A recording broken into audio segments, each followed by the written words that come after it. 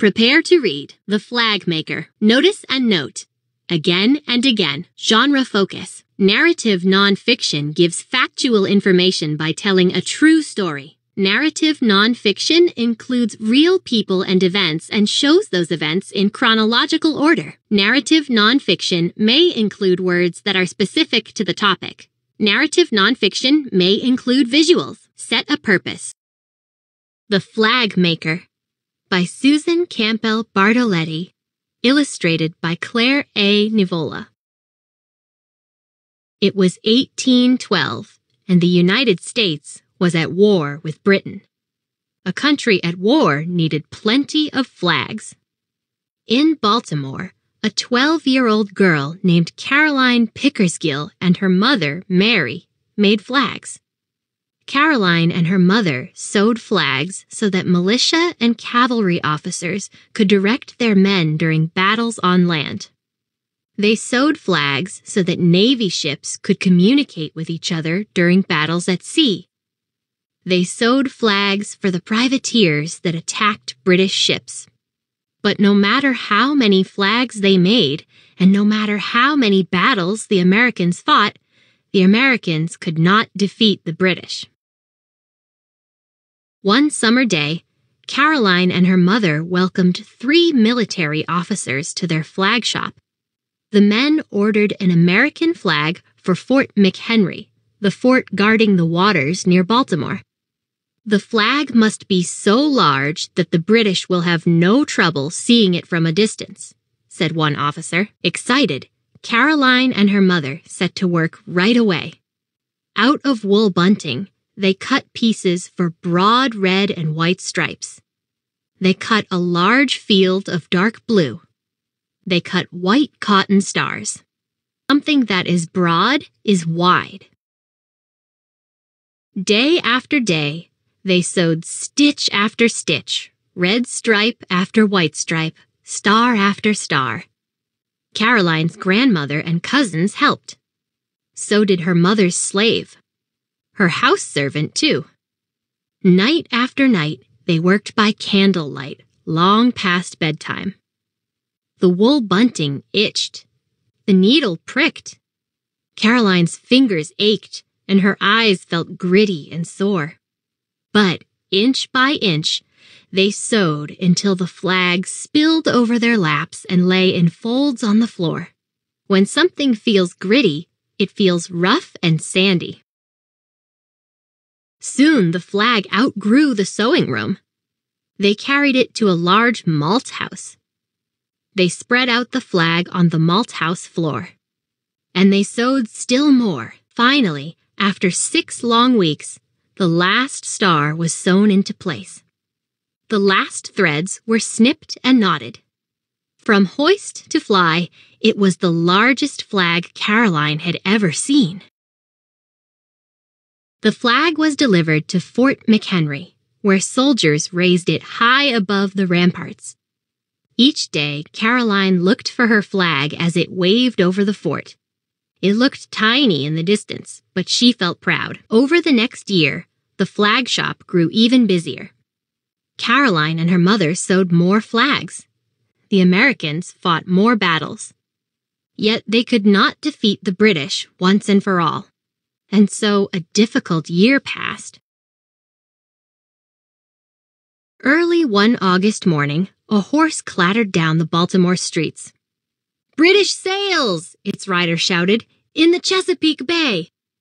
Caroline knew British ships meant one thing: invasion.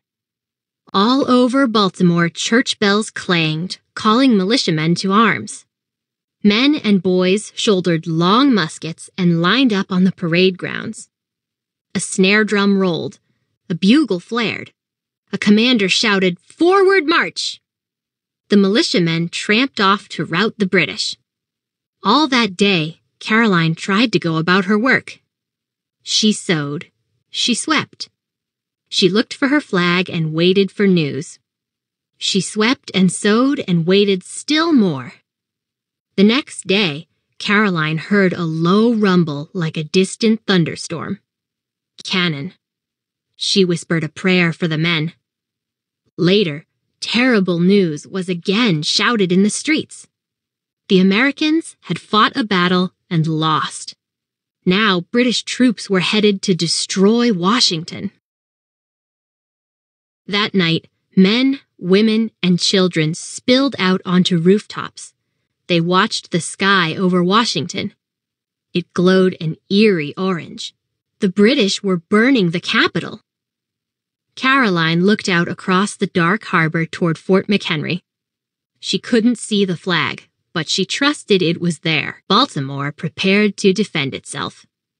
Around the city, men dug trenches and built earthworks. Shovels scraped and clinked. Dirt flew. Women and children carried biscuits and sweet tea to the volunteers. In the channel near Fort McHenry, men sunk small ships and barges to block the harbor. Women and children tore soft cloths into bandages. Men moved gunboats into position, ready to fire on British ships. Once more, Baltimore waited. A day. A week. 2 weeks. The city held its breath, and went to church, and went to work, and waited for the British to strike. Early one September morning, a loud roar rocked the flag shop. Caroline rushed to the window. British ships were bombing Fort McHenry. Fort McHenry's guns blazed back. Hour after hour, bombs burst louder than thunder. Hour after hour, rockets screamed and flashed brighter than lightning. The shop trembled and shook. The streets turned thick with smoke. The smell of burnt powder filled the air. The British ships crept closer and closer. Evening came. The sky darkened with storm. Rain fell. Soon, thunder and lightning joined the cannon and rockets. Ships and fort and sky boomed and flashed together. Each time the sky lit up, Caroline saw that her flag was still there. At midnight, the bombing stopped. 1 minute. 10 minutes. An hour, and all was still. Caroline longed for morning light. Now she could only sit and hold on to courage. She tried not to sleep, but she did. At dawn, Caroline awoke, stopped.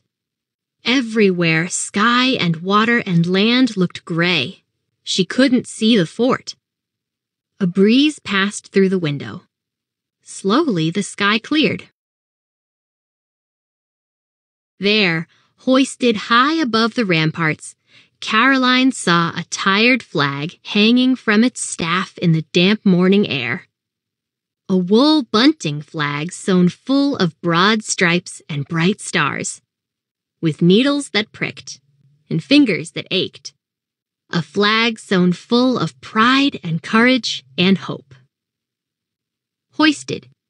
If you hoisted a flag, you used ropes to pull it up a pole. Collaborative discussion. Respond to the text. Look back at what you wrote before reading the text.